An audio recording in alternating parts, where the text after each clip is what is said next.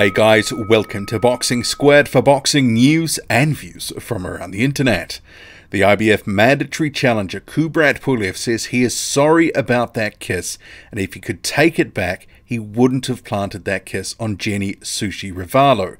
Pulev has faced a wave of criticism since that kiss, and he's even had his boxing license stripped. And later in this video, I will get to some of his efforts to regain that license from the California State Athletic Commission. So we'll get to some of his comments in a sit-down interview first, and then to some thoughts. Buckle in. Let's go. So Kubrat Pulev has sat down with a Bulgarian TV outlet and given an interview in which he said a number of things, including he's sorry for the kiss. Also, a number of other statements saying what's happening now is not moral. Also, he says if he could take it back, he would. So what I've done is I've gone through and done a little bit of a montage here with the captions, but to make it easier, save you from doing the work, I will read this out as we go along in this little montage. The full version of the interview, which is about 10 minutes long, is on a YouTube channel called SP Detectors. SP Detectors. But we'll crack into the montage now. So Kubrat Pulev says, everybody saluting me, everyone hugging and kissing me, want to take pictures. I am open-minded. I am friendly with everybody. I am positive. This is normal for me. I am not drinking after the match. I was watching my own game, checking my performance. I was analysing my game. A couple of times she comes sit next to me. Same night I say to her, hey, this was joke. Can you remove the kiss from the interview? I'm not sure what kind of reporter she is.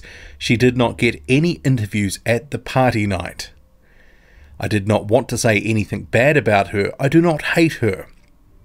I still got good feelings for her, even so they attack me and say lies. What they are doing is not moral. Because there are really a lot of women who are real victims of sexual abuse, but this is not the case here. I say what I think. Yes, I am sorry for what happened. If I can go back, I will not do it again. I am the kind of man, I did it from happiness and joy. I am sorry for this, but the thing is, I did it because of what happened that night. There is nothing sexual or abuse in this. I have no bad feelings for them. I believe she is not a bad person. Someone just gave her bad ideas. I will say I don't hate you. I will say I love you. I believe one day we will be friends. That's Kubrat Pulev talking on Bulgarian TV about this incident of the kiss and then the accusations from Jenny Sushe Rivallo, in which she says after the kiss, which was unwanted, that he allegedly groped her buttocks, and then later on she went to the after party as she claims to interview fighters. Although Pulev has disputed this, releasing footage from the after party showing what could be deemed as very interesting interview techniques. And Jenny Sushe herself has been rather muted on social media in particular since this incident, since she had that press conference with Gloria Allred. Although there was someone who on her Twitter account, which is locked in private, she said, someone said to her, Sushe, you are a legend. That lap dance was legendary, and the lap dance that he's talking about is this one here. And her response was, baha, and there was laughing emojis, 3 of them. You can see that here on screen. So apart from that, it's been very quiet on the sort of Western front with this. Although Kubrat Pulev, in the wake of this, because he was suspended by the California State Athletic Commission for his conduct, there is going to be a hearing in May. He's also released a statement via Pulev Sport in which he says he wants his boxing license back. So Kubrat Pulev's team has sent an official protest to the Athletic Commission of the state of California, which temporarily took the racing rights of the Bulgarian boxer. This happened because of the prosecution of sexual assault against him by reporter Jenny Rivallo, also known as the Queen of Naked Sushi. So this is translated from Bulgarian, so it's not completely perfect, but I'm sure you can get the gist of it here. So it continues. Soon the text will become a fact in public, as Gloria Allred did, the lawyer of Rivallo. Shared the manager, Ivalo Gotsev, who was also one of the cronies of Pulev, communicates with Top Rank and cooperates for the comfort stay of brothers Pulev behind the ocean. the hearing of Kubrat Pulev, who is contender #1 for the title of the International Boxing Federation, in brackets IBF, in front of the commission, is scheduled for May 14th. So there is going to be this hearing on May 14th where Jenny Rivallo, through her lawyer Gloria Allred, will put the case about what's happened here. They'll give some a submission of some sort, some testimony about what's gone on here. What's going to come out of that process, we don't really know. But Kubrat Pulev had his license suspended.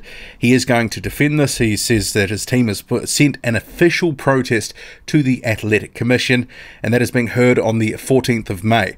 Whether Kubrat Pulev actually attends in person, it's hard to say. Probably unlikely. He'll have some representatives there, no doubt. But also associated with this whole situation is an appeal that was filed from Bogdan Dinu's promoter, Greg Cohen, because of the punches behind the back of the head that he said altered the course of the fight, and ultimately Pulev won the fight.